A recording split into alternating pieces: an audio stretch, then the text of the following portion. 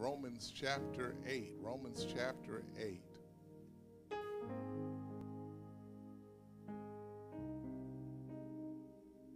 Beginning at verse 31. Here's what Paul says. What then shall we say to these things? If God is for us, who can be against us? He who did not spare his own son, but gave him up for us all, how will he not also with him graciously give us all things?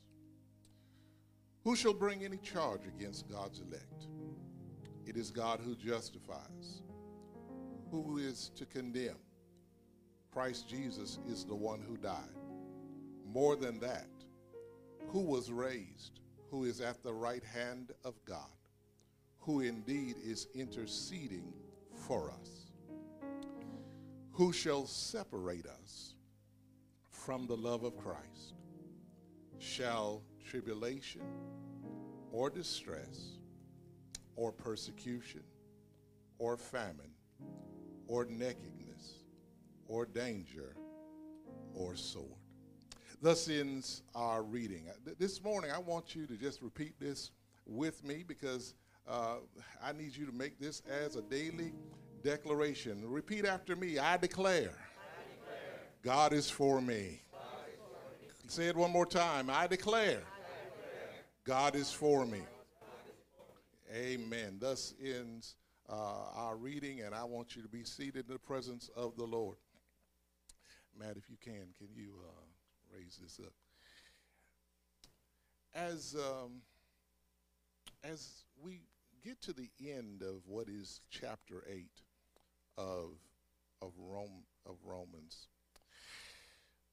Paul's intention isn't to depress us about life. Rather, what Paul wants to do is emphasize the fact that in the midst of life's most difficult experiences, we are always victorious. Hear me.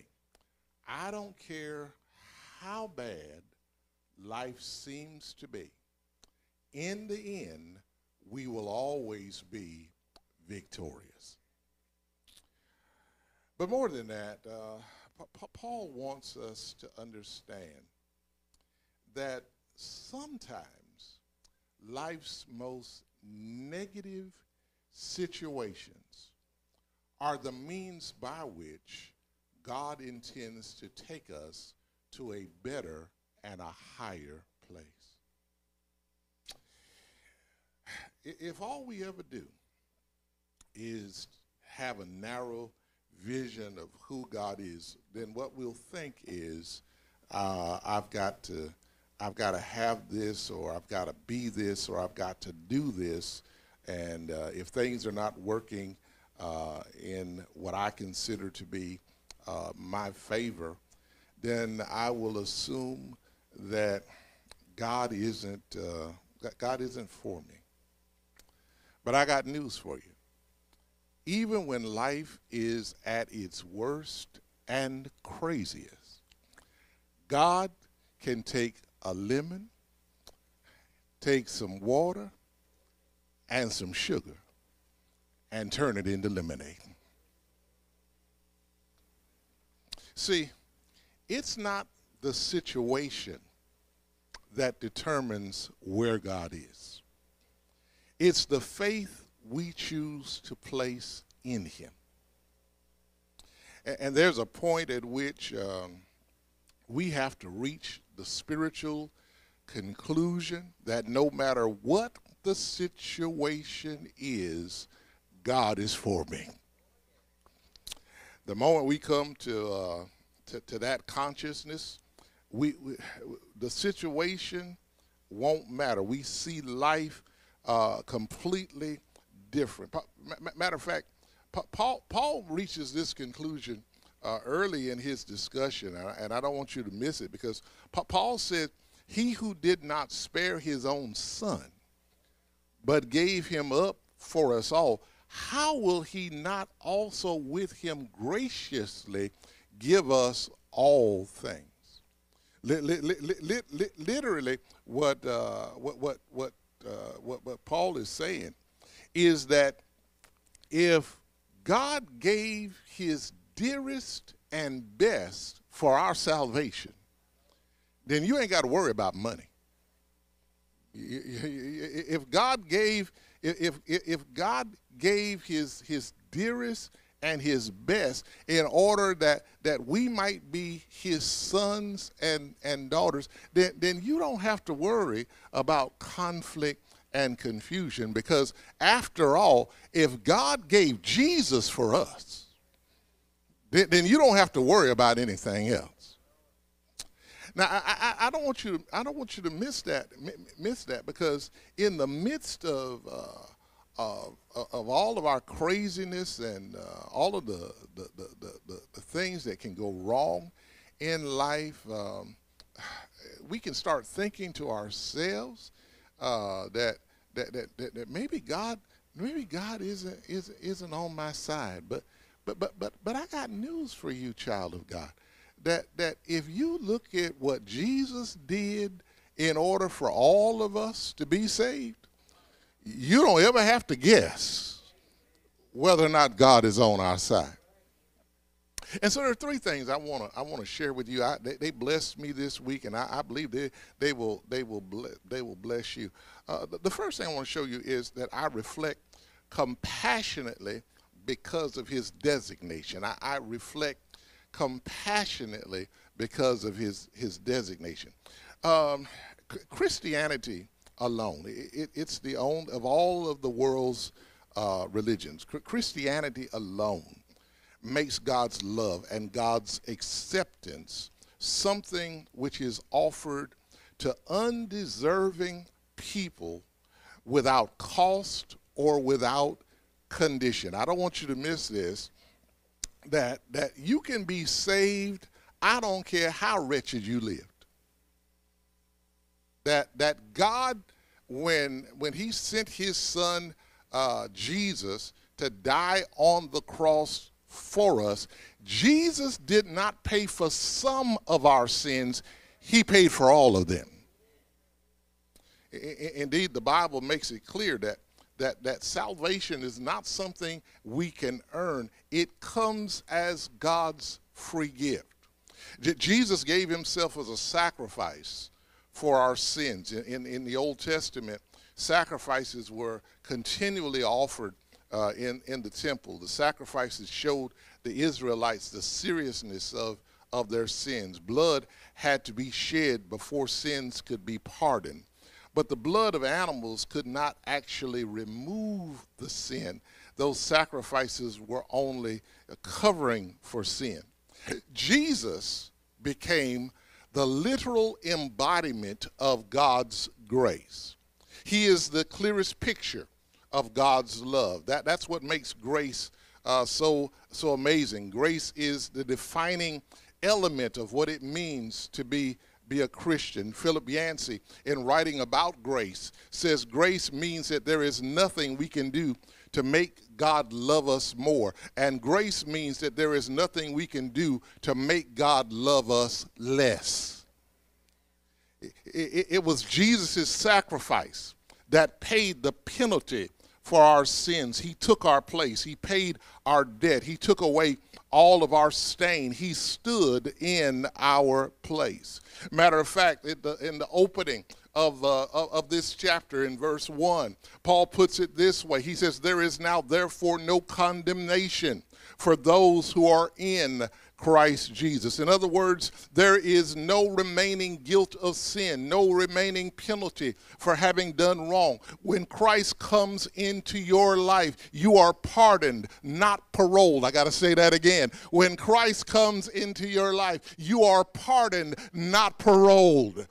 The transgression has been removed. Yes, people can say, "I remember what you used to do," but hear me, when they go look for the record, it has been expunged.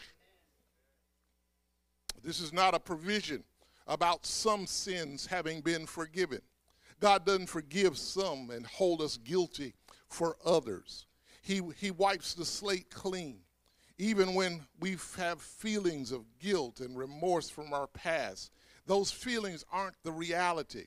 The reality is that all of us who are saved have been forgiven. Somebody say, I've been forgiven. Paul recognizes a very simple and important truth, that we act according to what we know we are. If we're deceived into thinking that we're not what God says we are, then we're going to keep on acting that way. That's why the way to break the power of the most vicious and evil habit is to see yourself as God sees you. What I'm telling you is that if you don't start seeing yourself as a saved, blood-bought child of God, you will never live as a saved, blood-bought child of God. But there ought to be somebody who wakes up every morning and looks themselves in the mirror and says, I thank God I'm saved. I thank God I am redeemed. I'm bought with a price. Jesus has changed my whole life. See, the enemy understands that I'll never walk in the newness of life if I'm still burdened by the guilt of my former life. It's for that reason he's constantly trying to remind me of who I used to be and what I used to do. The real problem is that there are people who can't see your value, because all they can see is the mistakes and the failures of your past. And so all they can talk about is who you used to be. But hear me, that might be an issue for them, but it's not an issue for Jesus. See, Jesus already died to redeem your past. And we can all rejoice in the knowledge that a seeking Savior will always find a sinner who is looking for a new beginning. What I'm telling you, child of God, is that no matter what you've done wrong in this life, Jesus says, I love you still. The reason people want to remind you of your past is in order to rob you of your future. I got to say that again. The reason people want to remind you of your past is so that they can rob you of your future. But I reject the report of the enemy over my life. I am what God says I am. I am the righteousness of God. Having received salvation doesn't mean for a minute that I've reached perfection. I'm saved, but I'm not perfect. I still suffer from faults and failures. In fact, I would posit with you this morning that those very failings are the things that cause me to have compassion for others. See, if salvation made us perfect, we wouldn't be able to identify with sinners, because all we would do is look down at them. But when I realize my own shortcoming, it places me in a better position to help somebody else. What I'm telling you is that there ought to be somebody in here this morning who can say, I know what it feels like to have to get up again. I know what it feels like to have to pull the pieces of a broken life back together. I know what it feels like to have come short of God's glory yet again. See, it's that kind of knowledge that gives you the compassion to reach out and minister to others. It's that knowledge that enables you to speak encouragement to those who are ready to give up and throw in the towel. It's that compassion. It's that compassion that causes David in Psalm 51 to say, restore to me the joy of your salvation and uphold me with a willing spirit. Then, watch this, I will teach transgressors your ways, and sinners will return to you. Wait a minute. How can I teach somebody what I don't know? David says, because I know what it's like to be a sinner, I can teach sinners how to get it right. See, it's a heart of compassion that causes Jesus to encourage Peter by saying, Simon, Simon, behold, Satan demanded to have you, that he might sift you like wheat. But I prayed for you that your faith may not fail. Watch this. And when you have turned again, strengthen your brothers. What I'm here to tell you is you can't give somebody what you don't possess.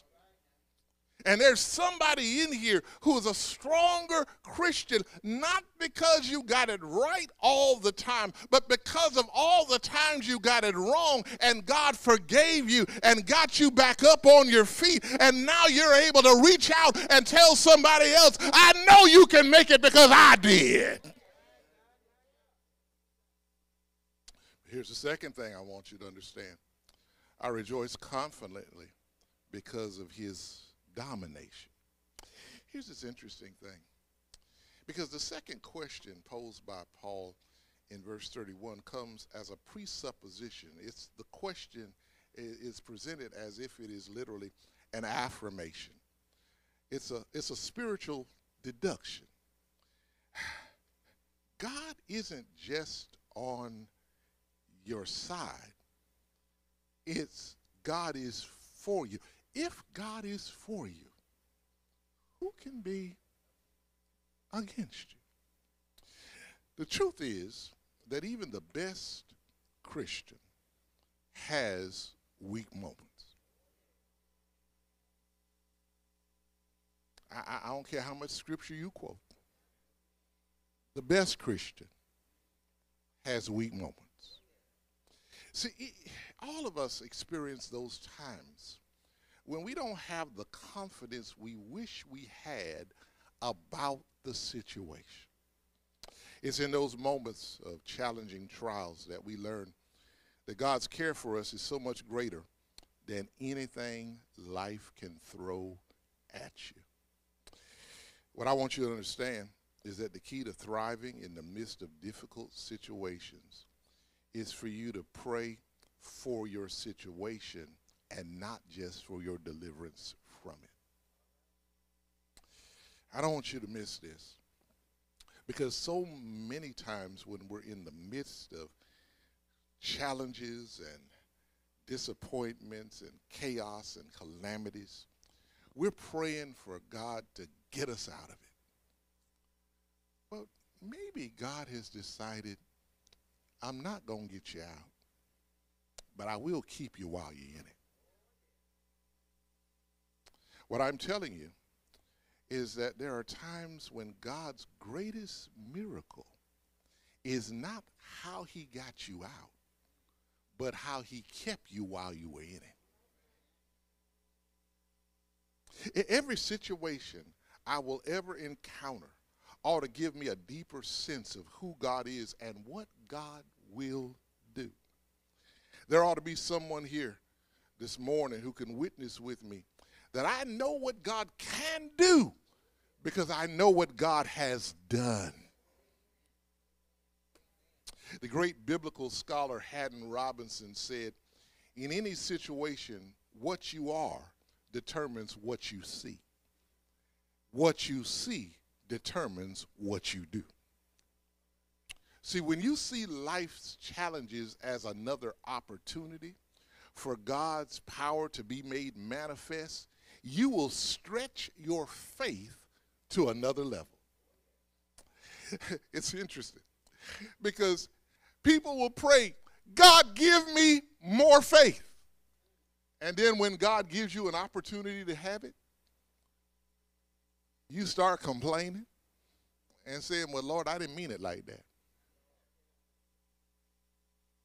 I don't want you to miss it, because when you see life's challenges as another opportunity for God's power to manifest, it will cause you to stretch your faith to another level.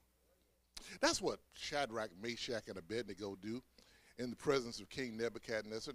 They make the choice to stretch their faith without regard to the outcome. Daniel chapter 3, verse 16 says, Shadrach, Meshach, and Abednego answered and said to the king, O Nebuchadnezzar, we have no need to answer you in this matter. If this be so, our God whom we serve is able to deliver us from the burning fiery furnace, and he will deliver us out of your hand, O king. But if not, be it known to you, O king, that we will not serve your gods or worship the golden image that you have set up. There's always this interesting thing about the words, but if not. And the but if not is not about God being able, because they already said God is able. But God in his sovereign will may choose not to do it. And what they said is if God chooses not to do it, that's what but if not means. If God chooses not to do it, don't mess with us, because we still going to love God. We're still going to serve God. We're still going to be devoted to God. Hear me, those three boys walked into the fiery furnace with complete assurance about the outcome. We going to serve God no matter what. They understood the odds were against them. They knew that the fire was already 7 times hotter than usual. They knew that there was nothing they could do to change the situation. But they walked into that fiery furnace declaring, God is able. And I got news for somebody listening to me this morning. Whatever situation you're walking into, you can't change the situation, but what you can declare over that situation is God is able.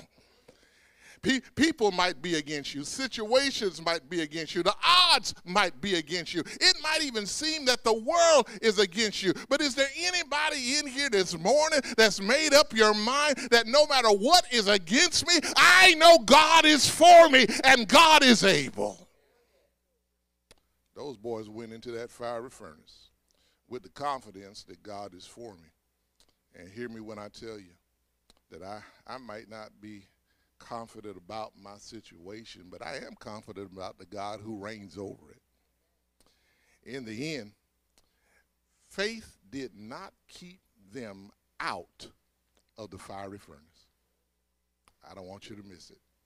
They had faith, but in the end, faith did not keep them out of the fiery furnace. But you know what faith did? Faith kept them in the fiery furnace. And I believe there's somebody listening to me right now who can testify how God has shown up in your situation. No, God may not have gotten you out of it, but look at how God kept you while you were in it.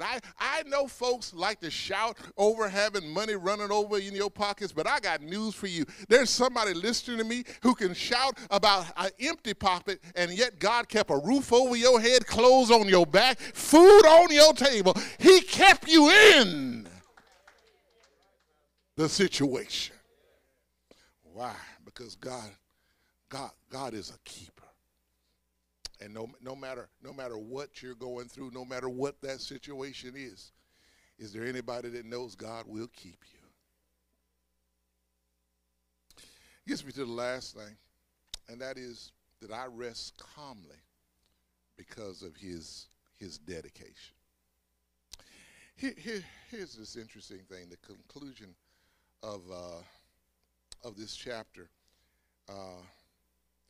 Paul gives 7 different questions, and all of the questions really can be reduced down to one profound conclusion, and that conclusion is that God is for us. Knowing and believing this realization is the result of lessons learned through life experiences. Hear me. I don't care how much grandma told me God loves me. I had to go through some stuff in order for me to know how much God loves me. In this concluding passage, Paul's questions are rhetorical. That is to say, Paul's not trying to get you to give a verbal answer. It's really trying to probe your mind, cause you to think more deeply about your situations and about the God who reigns over them. What I want you to take note of is that Paul doesn't deny that Christians face foes and difficulties and hardships. I don't care how saved and sanctified you are. Every Christian goes through something.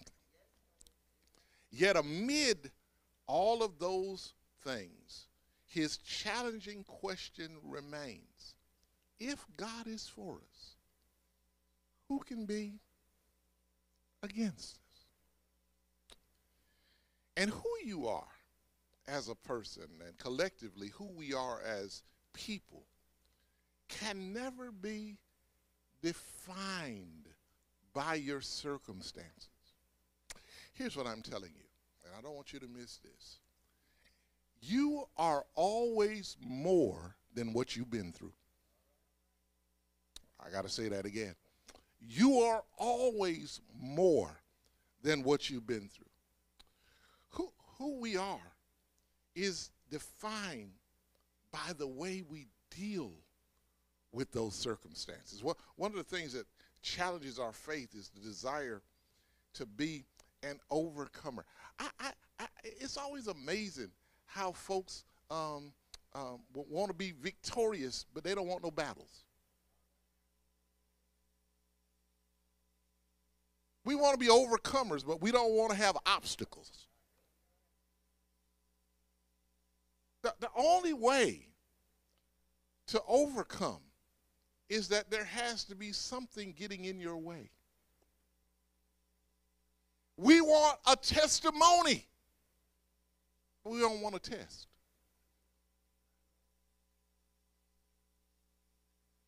There's a generation that's suffering from low self-esteem and no ambitions because they've concluded that the situations they face are bigger than their ability to overcome them.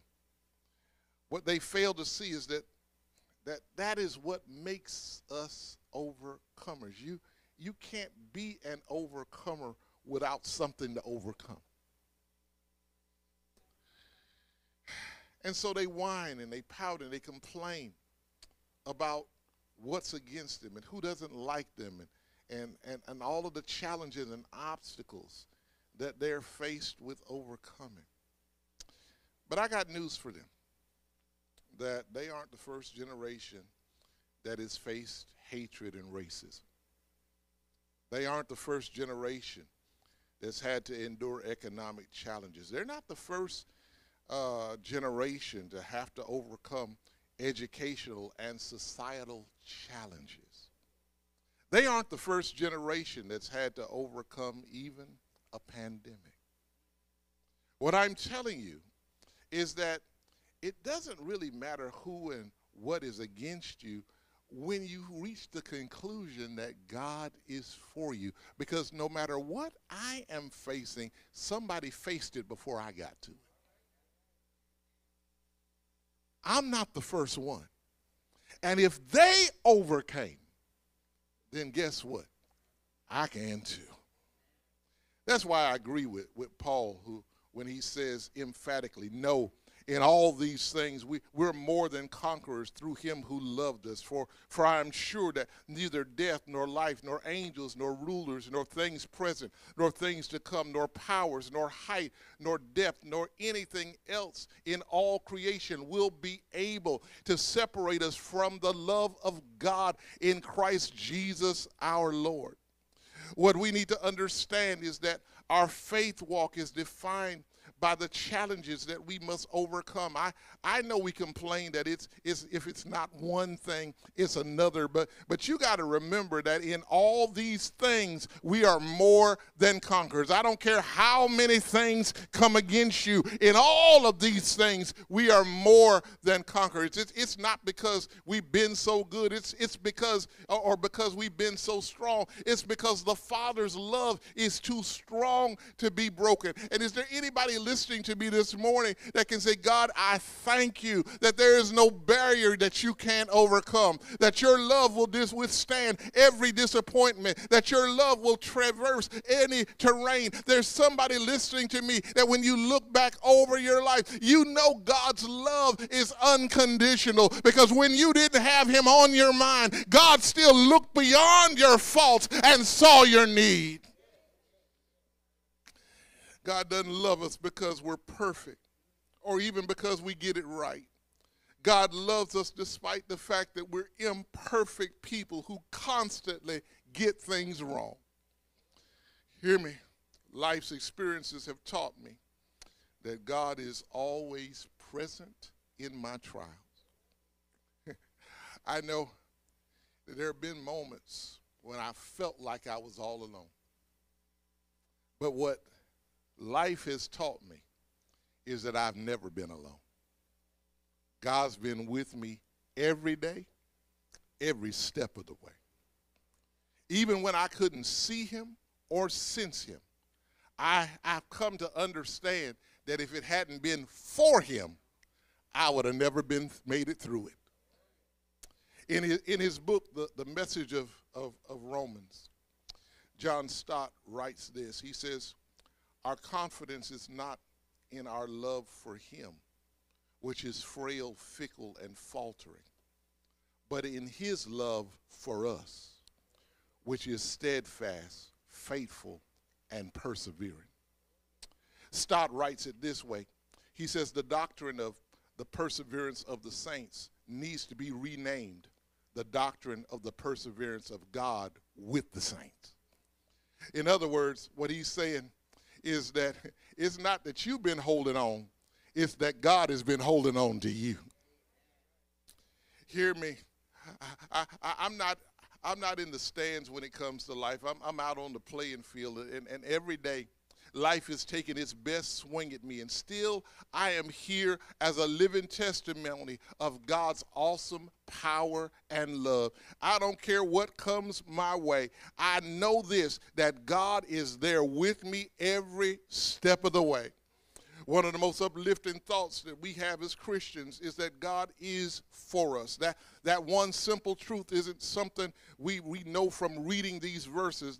That spiritual truth is something we grow in appreciation for as we experience his love each and every day. Hear me when I tell you, I don't care how much scripture you've read, how much you've studied, how much you can quote. It's not reading the scripture that teaches you of God's love. It's the experiences that you've had day in and day out. No matter what disappointments have come, no matter what letdowns have come, no matter what challenges have come, God's love has been right there, constantly showing itself over and over and over and over again. What an amazing revelation it is to know that no matter what is happening in my life, God is right there for me. Trials will come, disappointments will come, amid life's difficulties and uncertainties. The one thing that I can hang on to is that God is there for me.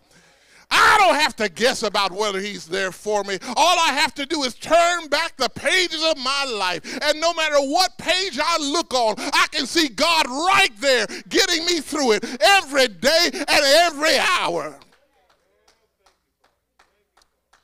I got to close, but listen, I know that Paul is asking a rhetorical question.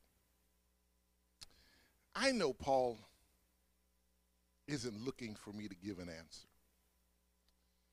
But can I go ahead and just say, I need to answer the question. I need to say it, and I need to say it loud. I know God is for me. There's a generation that needs to know God is for me. I've got to let the devil know God is for me. I need to let my enemies know God is for me. I need to let my family members know God is for me.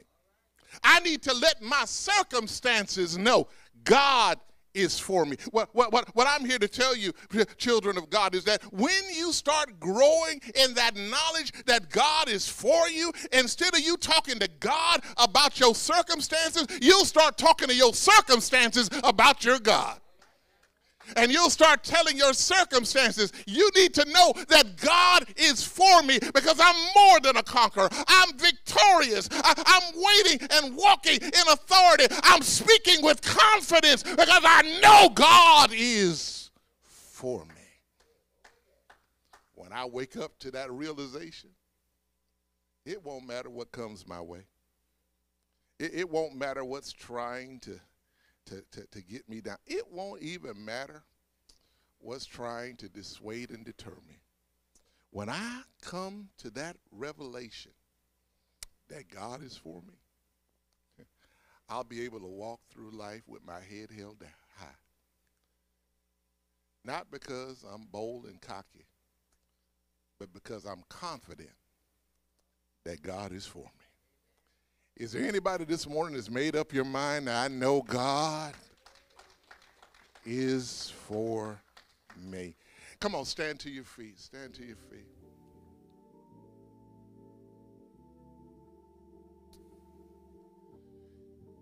Father, we thank you for that revelation that you're for us no matter what the situation might be. That amid our most difficult and challenging moments, you are right there to see us through it and to get us through it. And God, when weariness is trying to pull us down, when negativity is trying to grab hold of our spirits, put us in remembrance that you're right there. You're for us every day and every step of the way. This is our prayer. In Jesus' name, amen and amen. Anybody know God is for you? Why don't you thank God and rejoice that God is for me. If you're here today and don't know Christ and the pardon of your sin, and you're saying, what must I do to be saved? Believe on the Lord Jesus Christ, and thou shalt be saved. If you're saved and you're saying, Pastor, I know I'm saved. I've got a relationship, but I'm out of fellowship. The Bible says God is just and faithful to forgive us of our sins, to cleanse us from all unrighteousness. He says, I will in no wise cast you out. Thirdly, if the Lord has moved in your spirit and said, this is the place, I want you to set down your spiritual roots to become all that I've ordained for you to be. The Bible says, the day you hear my voice, harden not your heart to it. Wherever you are, I want to invite you to come this day from wherever you are, in Jesus' name.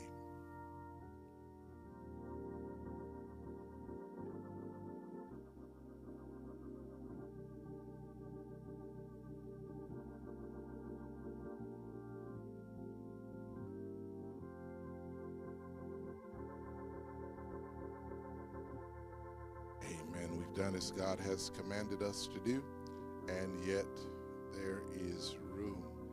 Pray you've been blessed by the word of God today. Amen. Let's do our offering prayer. Eternal Father, I offer to you not only the sacrifice of praise, but my dependence on your providential care.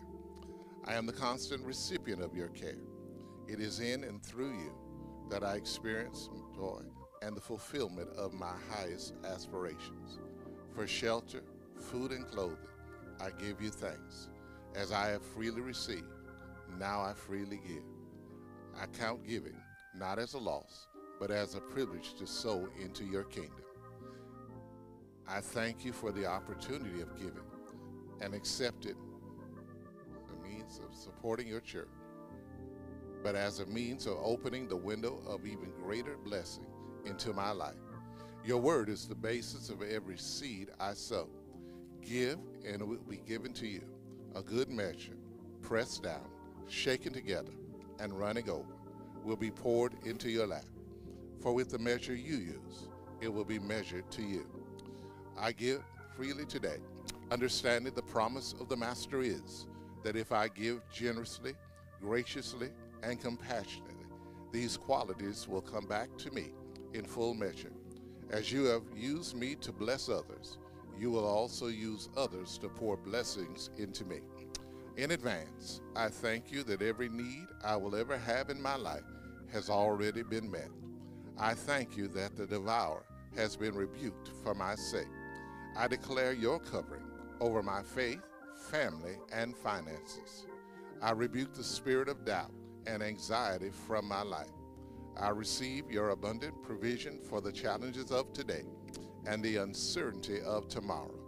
I give my tithe and life as a living testament to your faithfulness. I ask that you multiply this gift as well as the opportunity for me to give. In Jesus' name, amen. The grace of our Lord and Savior Jesus Christ, the love of God, the sweet communion of the Holy Spirit, rest, rule, and abide with these his people, both now, henceforth, and forever. Let's all say, amen.